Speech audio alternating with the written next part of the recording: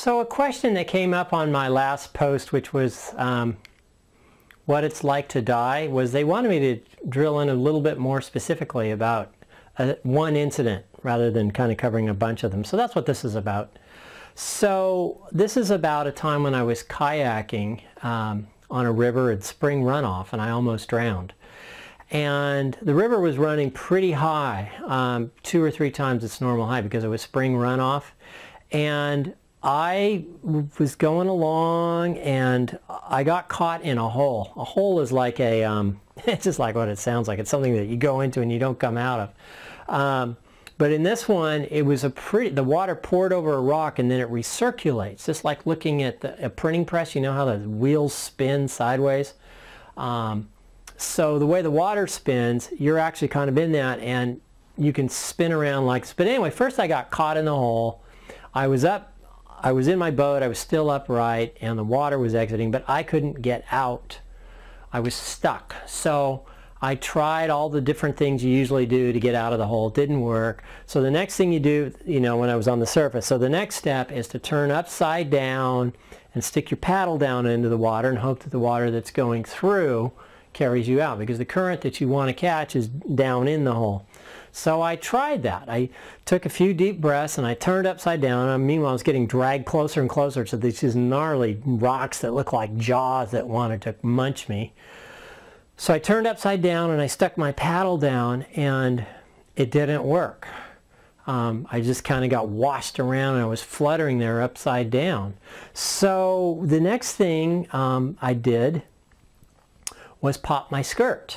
Which there's a skirt that goes around you and the boat and it seals you in the boat. That's why kayakers can do those Eskimo rolls where they pop back up and they didn't get any water in there in the boat. So what I did was pop the skirt so water would go in my boat, which had the hopeful intention of taking the boat deeper down so that it would wash through. But meanwhile, my air is running out. I'm starting like, okay, the countdown's on. I've got only so much time before I have to reach the surface and, you know, or I die. So unfortunately, that tactic of popping the skirt and flooding the boat with water didn't work. But I did, I don't know, maybe two circulations underneath the surface of the water. And, you know, the clock is still ticking, tick, tick, tick, tick. You only got so much time before you pass out from having no oxygen. And it's like, shit. So I knew that I needed to, the next step, really the last step, is you leave the boat and you try to swim to the bottom and come out. So I came out of the boat, and so now the boat and I were floating around in the hole together, and I remember looking out like, God, this is not cool, because the boat had a sharp point on it, and if it hit me down in there, it could hurt. But anyway, the worst part was, of course, my air is still going out. And I remember I recirculated 2 times, and I'd reach my hand up out of the water, trying to make it to the surface, but I couldn't. The hand would go up, but then it would go under, because the current would pull me back under. And I did this 3 times. And I remember thinking, wow, you know, I might not get out of here.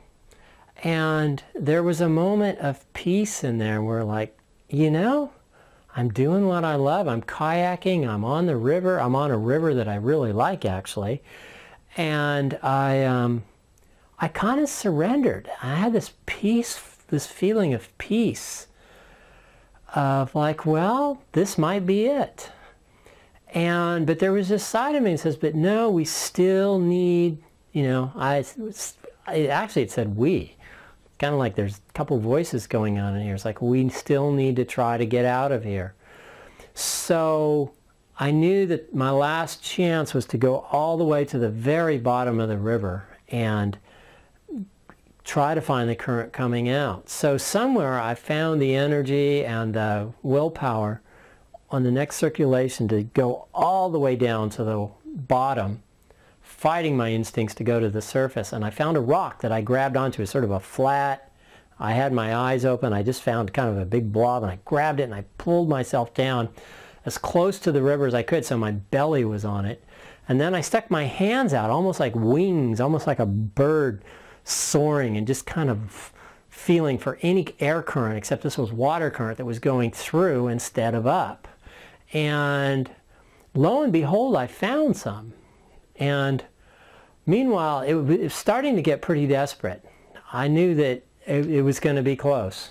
And I started to rise ever so slowly, and I started to hear the rapid recede a little bit behind me. That was a good sound. It was like, okay, we're getting away and we're going up, which is all good.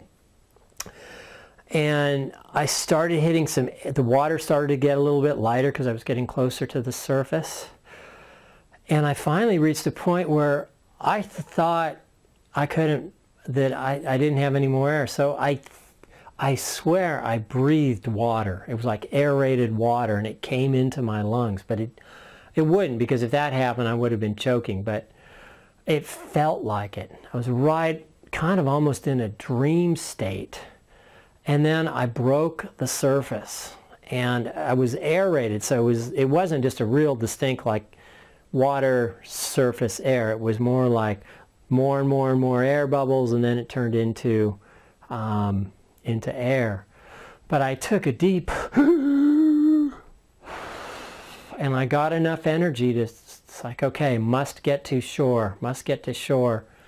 And I kind of just found enough energy to move myself to shore and get on a rock, grab a rock, and then just plaster myself on the side of the river long enough to get my air back. And it took me probably 20-30 minutes before I had enough energy. Somebody else was kayaking with me. They got my boat and my gear, so all I had to do was recover. But it took me probably 20 minutes to have enough energy and get warm enough again to get back in my boat and continue on. But what I remember is this feeling of peace. There was that moment where I thought, wow, this might be it. And there was no panic, there was no fear. It was like, okay, this might be it. And it was it surprised me. And yet still this part came through that wanted to survive. And it worked out that I did. But that was my experience. That was one of my first experiences almost drowning kayaking. And probably the most peaceful one. It was actually a pretty, it was a remarkable experience. So that's it.